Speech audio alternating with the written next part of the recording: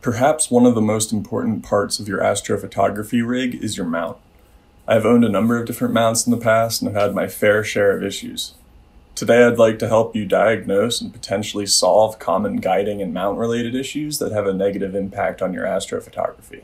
At the beginning of this video, we'll quickly focus on setting up your mount to communicate with your computer. If you've already set up your mount, just skip ahead to get to the section on diagnosing potential issues. Setting up your Equatorial mount. Obviously, set up your mount. Firmly attach the mount head to the tripod and attach the eyepiece holder on the bottom. This will help with stability.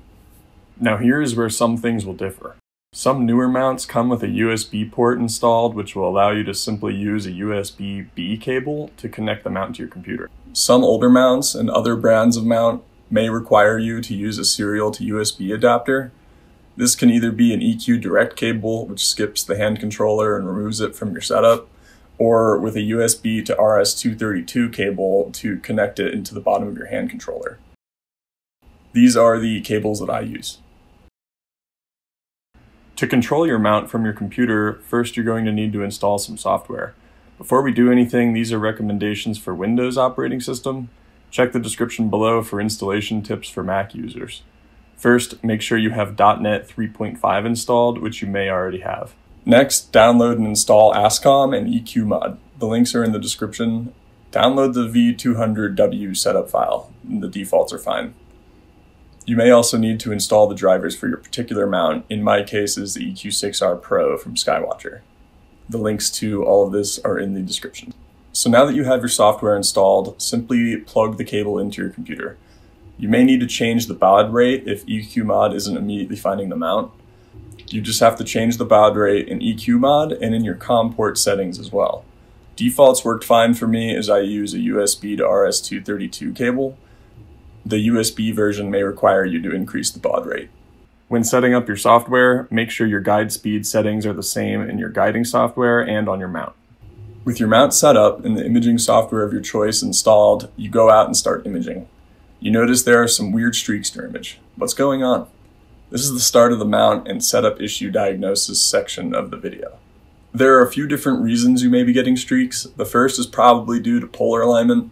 There are many solutions to polar aligning, including the PolMaster, Sharp Cap's polar alignment routine, drift alignment, and even just the polar scope built into your mount. That said, there are a bunch of other reasons for streaks as well. Not being perfectly polar aligned will cause the stars in your image to streak, causing you to lose your guide star if you're guiding, and is generally just something you should avoid if you want good images. Try to get it as good as possible. Obviously, this isn't the only reason you may get streaks in your image. There's plenty of other reasons for that. The second possible cause is periodic error. So periodic error is caused by the gears inside your mount. As they rotate through each cycle, different parts of the gears are interacting with each other as they rotate.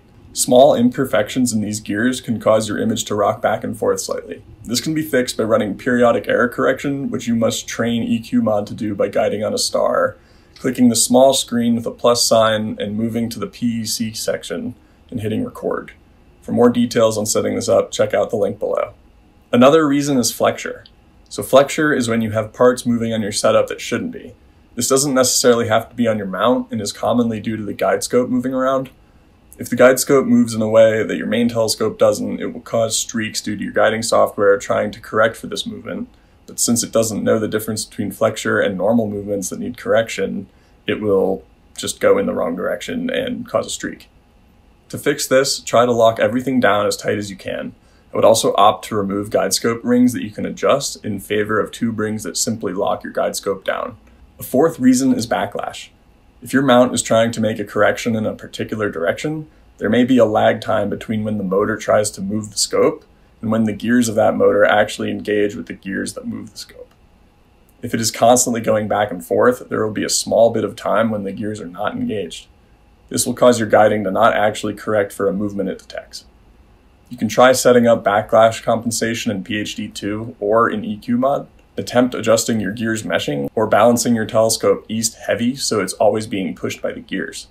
Mounts with belts should not need this and require a good neutral balance. A link to adjusting your gear mesh is below if you'd like to attempt it. Just keep in mind that you shouldn't over adjust your gears to the point where they bind. There will always be at least a small amount of backlash. Another cause for streaks might just be the wind. Fighting my mount for a little while through this wind that I'm sure you can hear Our mounts are great, but even a slight amount of wind can cause cables to vibrate or catch your telescope like a sail. There isn't much you can do about this other than pray to Aeolus, the Greek god of the winds, or just try and block it as much as you can. Additionally, your mount may just be undervolted. This isn't really a problem when you run your rig off mains power, but it can be an issue if you're like me and you image using batteries. If your mount is making scary noises and the power LED is flickering, you're probably just undervolted. Finally, there are software issues. The reason I decided to make these videos is due to the issues I was having a few weeks ago at the Denver Astronomical Society Dark Sky site with my mount shutting off randomly throughout the night. The problem would shut off my mount's tracking, and as a result, my images turned out like this. I haven't been able to replicate the error due to high winds and cloudy nights, but the cause could have been related to several different issues. A few fixes included increasing the guide speed rate, redoing PhD2's calibration, turning off mount limits in EQmod, and was potentially just a bug in the newest beta of Nina I was using. If you are getting nonsensical issues like this, your best bet might just be to update or downgrade your software if the error is new. Another reason for streaks is your guiding. I recommend running the PhD Guiding Assistant to help decide what settings are best for your particular setup. Guiding can cause streaks when the aggression is set too high, with PhD overcorrecting and moving your scope more than it should.